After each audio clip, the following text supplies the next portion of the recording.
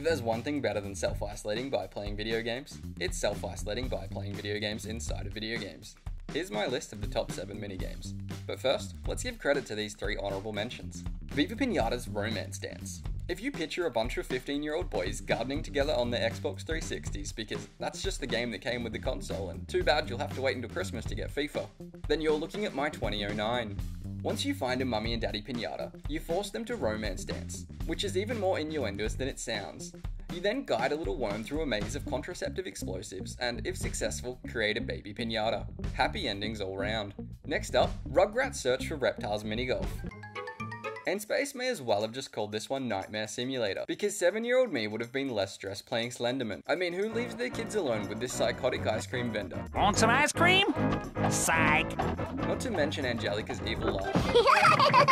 Hey, this is almost fun! Get your shit together, Stu. Nevertheless, I had to be brave like Tommy, because... We just gotta get the balls in the holes, and we'll get a whole mountain of ice cream. And in a tough debate between the nominations, Fallout New Vegas' Caravan, Stardew Valley's Fishing, and Bioshock's Pie Packing, the third and final honourable mention goes to Skyrim's Lockpicking.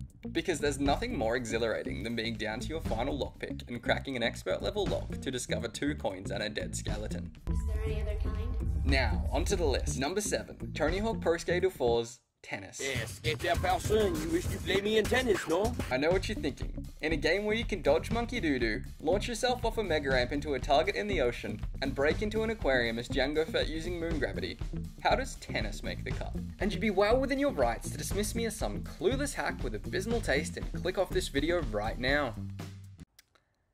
But if you've ever played Tony Hawk Pro Skater 4, you'll know that there's just something so satisfying about being humiliated over and over again by some smug tennis preppy named Bjorn, who makes you want to throw your Kmart skateboard through your TV screen until you come back years later, older and much wiser, to overcome the single most infuriating learning curve in video game history. Tout alors, you have beaten me! Me!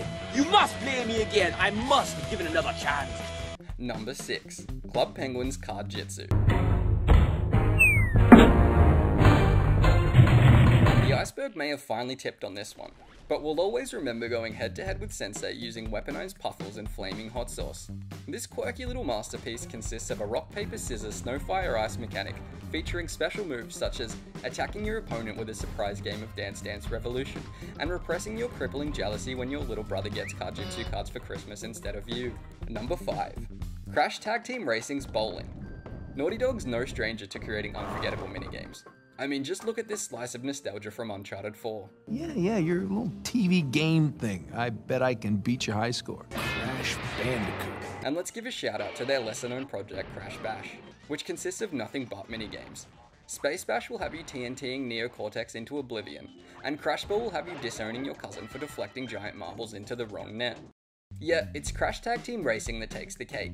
It may have been the most phenomenal racing adventure game of its era, for you know, the racing and adventuring, but somehow I always found myself wandering back to the bowling alley. It took everything I wanted to love about Monsters Inc. Bowling for Screams, and made it, well, good. If you were game enough to walk in on 13-year-old me in his bedroom on any given school night, there was a 50% chance you'd find me on my PSP tossing a gravitationally challenged bowling ball into a bunch of penguins. The other 50% you'd find. Number 4, Bullworth Academy's Carnival. I'm just gonna go ahead and say it. Bully is the most underrated game of all time. Imagine the pitch meeting. It's GTA, but in a school. Conceptually flawless. The perfect game to play when you're housebound for 6 weeks with a bone infection that was supposed to kill you within 72 hours, and you need to project all the teen drama you've missed onto a fictional boarding school's pixelated cliques. What's more is Rockstar have officially announced that the Bully 2 sequel will be released on the 15th of... Psych! The only reason Bully's Carnival isn't ranked higher is because it's not technically one single minigame. It's a collection of attractions that give you a break from playing Nazi dress-ups with Gary the Sociopath. You can even take a date, because what's more romantic than being chased away by a cop on an electric scooter that you bought with prize tickets you won by betting on dwarf fights? Number 3, Red Dead Redemption's Texas Hold'em Poker. What better setting for complete immersion than the Wild West, the birthplace of modern poker? When Facebook Zinger Poker just doesn't cut it anymore, and you're craving something a little more lifelike, but you're still too antisocial to play with real-life humans, Red Dead's got you covered. The AI's balanced, the dialogue's quirky and fun, and above all, it feels real. There we go. Somebody put on his big boy pants this morning. I'd be surprised if I hadn't spent more time playing poker in Red Dead Redemption than I'd spent playing Red Dead Redemption. And just like in real life, if you lose, you can kill everyone at the table. Number 2, FIFA's Ultimate Team. You're probably wondering whether this is even a minigame, and that's exactly why it deserves its spot on the list. Ultimate Team literally went from being a test project side game on a AAA soccer sim to the main reason people play FIFA. In 2019, EA reported that Ultimate Team accounted for 28% of its overall revenue, outselling FIFA itself. Hardly a high school get-together went by without a match of FIFA, a tournament, or a duel for our self-created FIFA God wristband.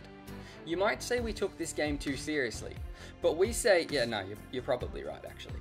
If you've known me for more than 6 minutes, you'll know that I'm a slut for card games. And speaking of card games, number 1. Witcher 3's Gwent. Love it or hate it, there's good reason so many players affectionately refer to Gwent as the main game. Every Gwent lover goes through 3 phases. 1.